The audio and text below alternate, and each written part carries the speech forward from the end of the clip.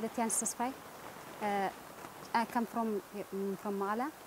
I graduated like plant science in Woro Agricultural Polytechnic College, and I was internship before 1.5 years ago with CultivAid's. Now I'm continuing as manager of greenhouse. First of all, I will explain about the structure of a greenhouse. This greenhouse, we use different materials to install, like mesh shading net, polyethylene plastic, and the metals, and the fourth one is mesh 50 mesh nets. And they have their own advantages. The above that we look, the black one is 50 shading net. It produces 50% shading, and the 50% it controls the sunlight to reflect above. And the second one is polyethylene plastic. This is 150 polyethylene plastics, and it have different advantages: UV, infrared, and light diffusion.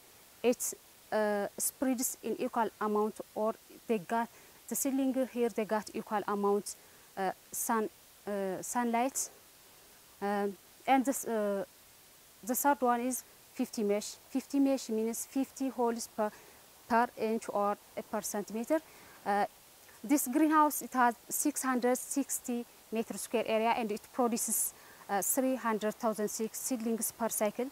So from this advantage, we can produce in small area more seedlings. It is easy to manage this greenhouse, 1 or 2% only here. But if we take this seedlings, this amount of seedlings outside, it's difficult to manage outside. We use alcohol.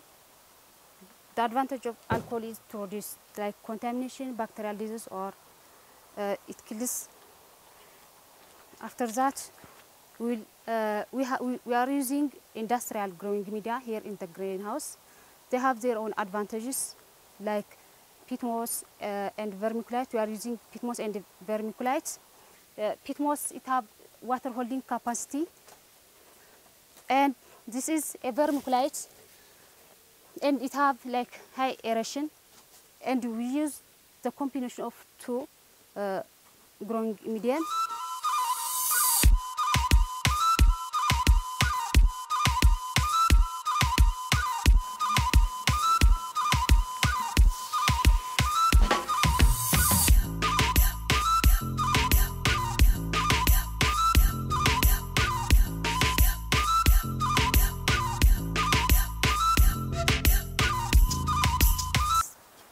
I will check if this like this one, it will be enough.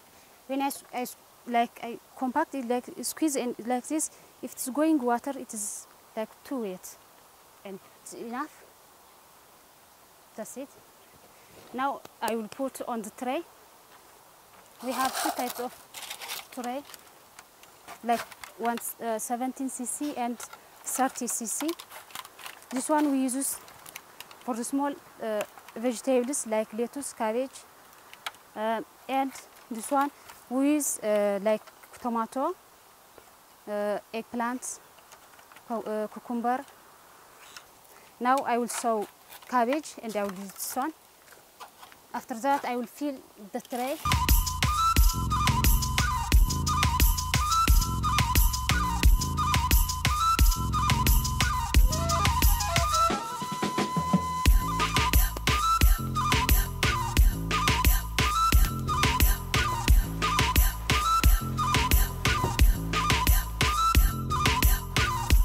I will put one seed per hole.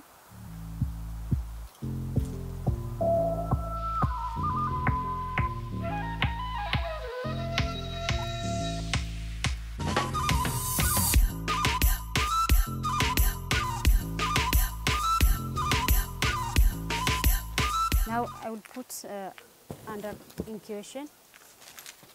The advantage of incubation is to have a uniform germination for the plants, and the incubation place, it should be humid, dark, and hot.